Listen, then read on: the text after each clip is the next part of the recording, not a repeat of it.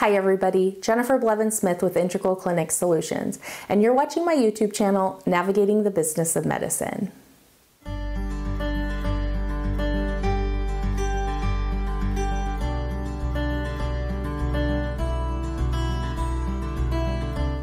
Today, I want to talk about virtual credit card payments received from insurance companies. But first, please check out my website, www.integralclinicsolutions.com. Smash the thumbs up button if today's video is helpful, and any other videos you have watched of mine, if you haven't hit that thumbs up, please go back and do so. And subscribe to my channel if you haven't already. All right, virtual credit card payments. I am going to be very honest with you, and that's why I'm taking a deep breath. I really loathe the virtual credit card payments that insurance companies pay providers for services with. I am very annoyed by it. I feel like it's very unnecessary, and I feel like they kind of dupe you into it if you're not looking at your contract verbiage very well on how they're going to remit payment to you, and you don't opt out or you don't choose a different method. They send you these virtual credit cards. Usually the virtual credit cards are faxed to you or mailed to you in snail mail, and it's just a card printed on a sheet of paper where you have to manually enter the credit card information in order to process the payment. One, I don't like the waste of the paper. I don't like to waste paper in general, and I feel like this is very unnecessary waste of paper. Two, you get charged more, most likely, if you check your merchant services agreement. Every time you have to manually key in a credit card, you get charged a higher fee. So basically, they're paying you money, but then you have to pay money to process that payment, and that just seems really unnecessary and very rude, in my opinion. And three, I feel like it could be easily grabbed by somebody who maybe has poor intentions, and they could run it on their own and get that payment, and there's no like true security in it. So I have issues with that. So I have a few different issues with it, and a lot of providers, especially new practice owners, are not aware that this is a possibility of payment. Read your contracts. Your contracts are going to tell you if you're going to be receiving these third-party virtual credit card payments. And yes, they come from a third party that the insurance company uses. And I was very good at calling the phone number on those pages and telling them that I was not going to run the credit card, and I expected them to send me a paper check.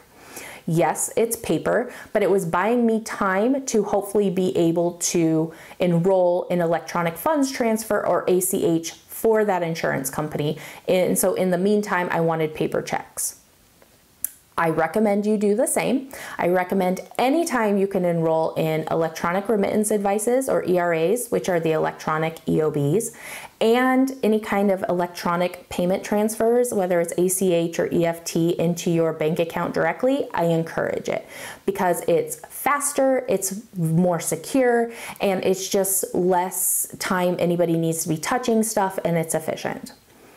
If they don't offer EFT, then you would want to continue asking them to send paper checks. And I know that sounds ridiculous, and now they've caught on to this. So a lot of insurance companies will tell you that they're going to charge you to send a check. So you would have to, I guess, weigh the charge of your merchant service fee and the time of the staff member to process that credit card payment versus how much they're charging for that paper check. But you need to look at it, you need to evaluate it, and make the best decision for your business. Maybe you don't have a problem with the virtual credit cards, and that's great, and you can just keep on doing what you're doing, but I do suggest having a very strict workflow with the staff who touch it, who run it, who check it, all of that, because it can easily get missed, it could get not ran. I mean, there's so many things that could happen. At least with a check, it has a little bit more security behind it, and I know you still have to take it to the bank and whatnot. That's why I really do feel like EFT, ACH is the way to go. I'm bringing up this topic specifically because there has been an update from the Medicaid of Massachusetts that starting in January of 2024, United Healthcare Community Plan, which is an MCO plan for Medicaid in the state of Massachusetts, will no longer be sending those virtual credit cards. You will have to log on to the United Healthcare website and you will have to go obtain that credit card information to run. So not only are you going to have to manually run it, but you're going to have to make sure that you're remembering to log in to go retrieve that information in order to run it. It's not coming to you via fax or in the mail. So that's adding a whole nother level of maybe conveniently making it more of a burden on you so that you might forget and they get to keep that money because you forget to log in or somebody drops the ball and doesn't retrieve that information to process the payment. They do offer EFT ACH, which is awesome, and I encourage everybody who lives in Massachusetts or who takes the United Healthcare Community Plan in the state of Massachusetts to enroll in EFT and ACH before the first of the year, so you don't have to worry about it. But I wouldn't be surprised if they adopt this through their other states' United Healthcare Community Plan, because that's not the only state that United Healthcare offers this MCO plan. And so I know Ohio does, I think Tennessee does.